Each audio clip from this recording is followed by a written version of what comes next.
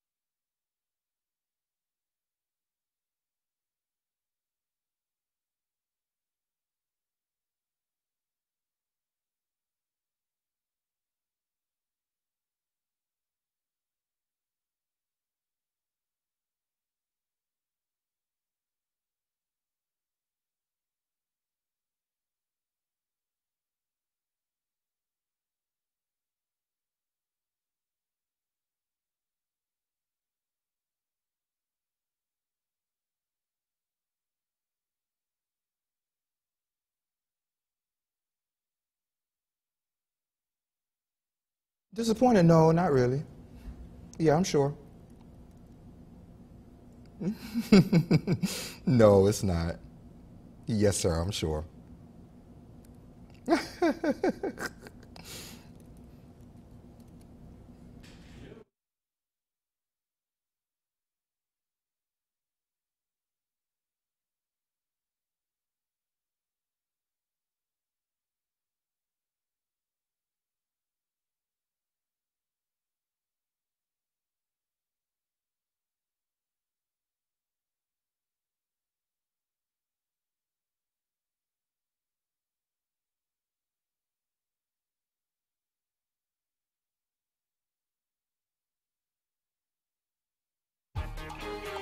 Now, your most accurate forecast with WJBF Live Viper 6 in partnership with AECom, built to deliver a better world.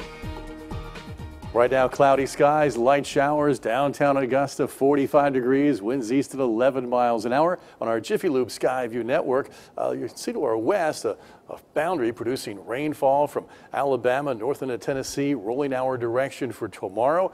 Actually, during the overnight hours, starting at midnight tomorrow, we'll see this push into western Georgia, then roll across the News Channel 6 viewing area during the early morning hours. But fortunately, most of this should be out of here as we head towards early Saturday morning. So by 10, 11 o'clock, we should be dry. Right now, clouds and some light showers across our western counties. Forecast tonight, hit and miss showers during the overnight, 4 a.m., rain rolling through. As you wake up tomorrow at 8, a couple showers remaining. Then it pretty much lifts out by 10 o'clock with mostly cloudy skies to partly cloudy conditions to wrap up the day. As we head towards Sunday, partly cloudy conditions and dry all day long. Then as we head towards Monday, a next frontal boundary comes in, but it will be dry, ushering in cooler air and lots of sunshine to push us through Monday. Forecast looks like this. Tomorrow morning, clouds, a few showers, and 45 degrees. Cloudy at noon and 56. A little bit of sunshine by 4 o'clock. Highs pushing to 60. Partly cloudy at 8 p.m. and 51. Winds out of the northwest at 5 miles an hour. And the 7-day forecast. Partly sunny skies Sunday and 68, partly sunny Monday and 62, sunshine for Tuesday, Wednesday, and Thursday. Highs will be in the 50s, and as we head towards Friday, look for a chance of showers and 59 degrees. Sean, there's a quick look at our weekend weather. All right, thank you so much, George. Sure. And 2 stores are making sure residents have clean water for the holiday season. It's Water Distribution Day in Denmark, South Carolina. Details on the other side of this break.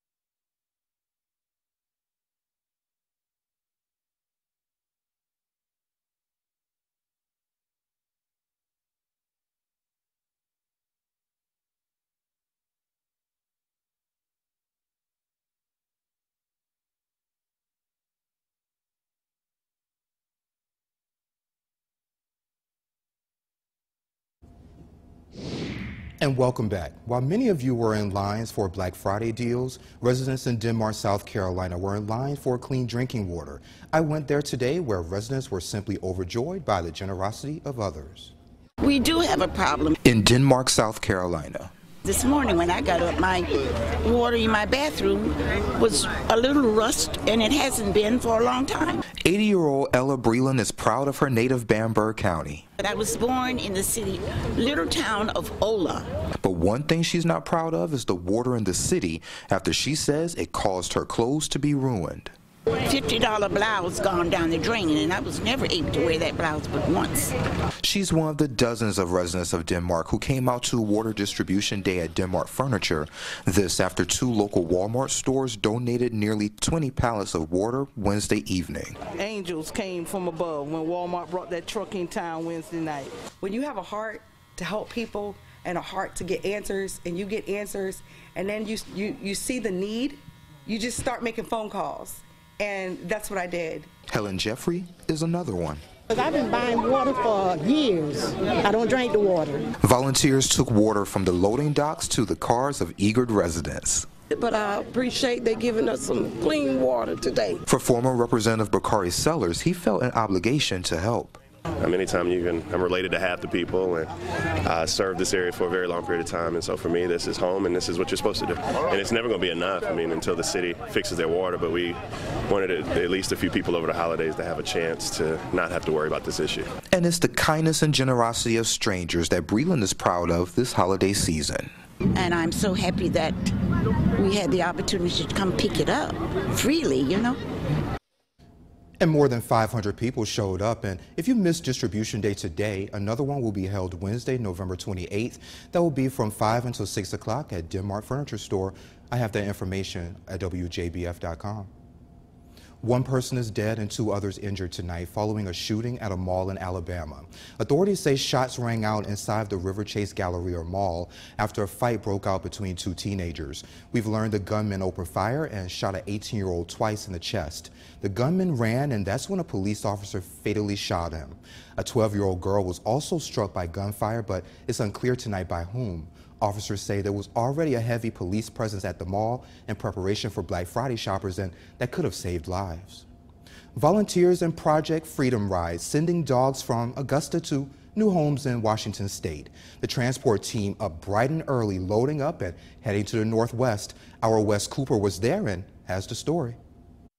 I am very happy for these dogs. The 7-year-old Roman McCon thinks these dogs deserve better. Animals don't deserve a life in a kennel. So he's been involved in many animal operations to help. I don't have his paperwork card. Last week he earned the American Society for the Prevention of Cruelty to Animals Kid of the Year award. Kids like him that want to be proactive, they can make a change. So that's important. Over 25 dogs at Augusta Animal Services are making their trek to find their place in a family. It's all a part of Operation Freedom Ride. This is our first transport from Augusta to Idaho and Washington. McCon says at Southern animal shelters, overpopulation is a big issue. These dogs are going to be overlooked left and right here, so might as well get them somewhere they can find a family. They need pets, and they want pets, and there's a shortage of pets available. You might think the more than 2,000-mile journey to the Pacific Northwest is noisy. They quiet them down once you get moving down the road. It's when you're sitting still that they're so loud. But this semi-loud ride couldn't be more helpful for Augusta Animal Services. We will have 20 cages free. We have several dogs that are double kenneled. Yeah. And so it's terrific to be able to open up that many kennels and be able to take in owner surrenders, strays, give them a little bit more space. It's just terrific, all in one shot. That's great. And may all these dogs find loving families. Reporting in Augusta, I'm Wes Cooper for WJBF News Channel 6. All right, Wes, thank you. And coming up next in sports, a busy night of high school football playoffs. Sports director Brendan Robertson is in next with all the scores and highlights. You're watching Your News at 11 on WJBF News Channel 6.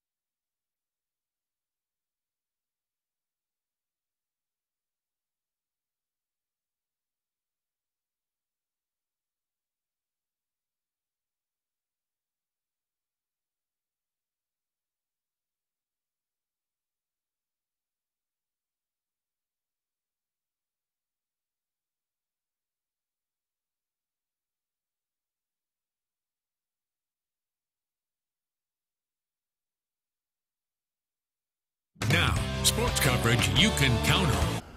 Week 15 of the high school football season. We are in the quarterfinals of the state playoffs in Georgia and South Carolina. 7 area teams still alive, chasing state championships. The only home team was Jefferson County, hosting Rockmart, the Georgia 2A quarterfinals.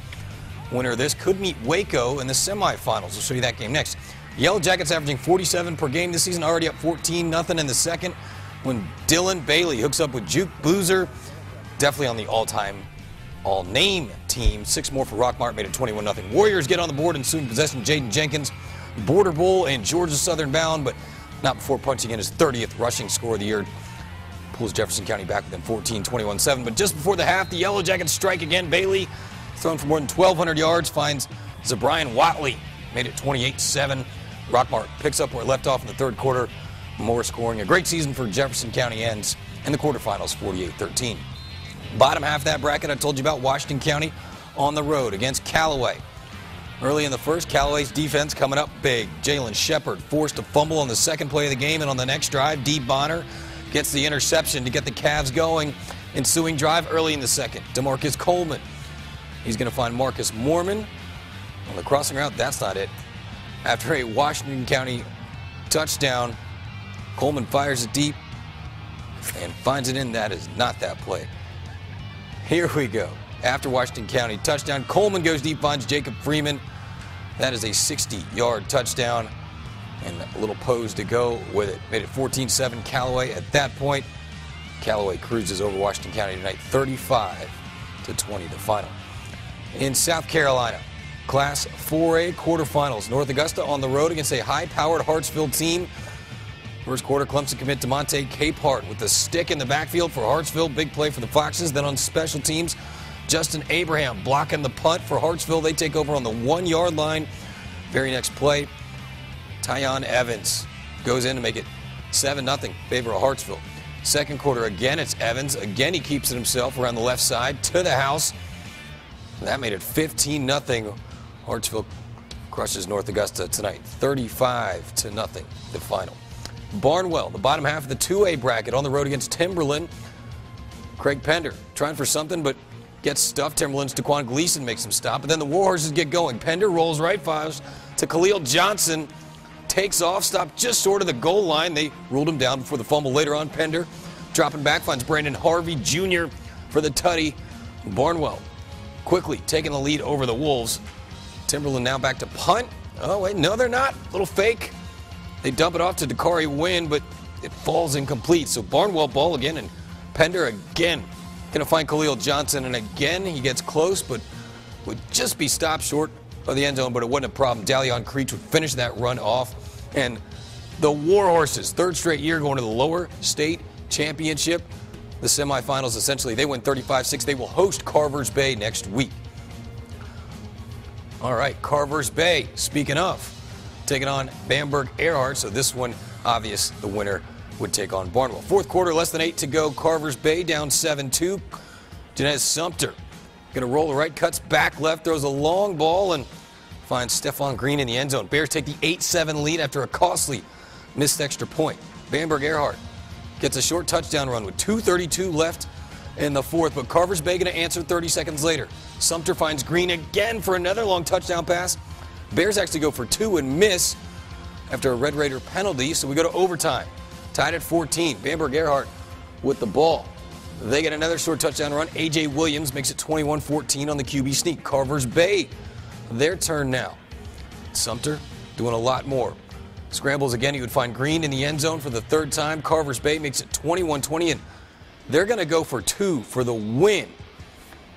So this is the play to decide the season for both teams, and we already know how it turns out because Bamberg Earhart has a tremendous season come to an end. Carvers Bay gets the win in overtime, 22-21. Saluda on the road against Southside Christian. Top half of that 2A bracket. Southside Christian, one of the best teams in the state.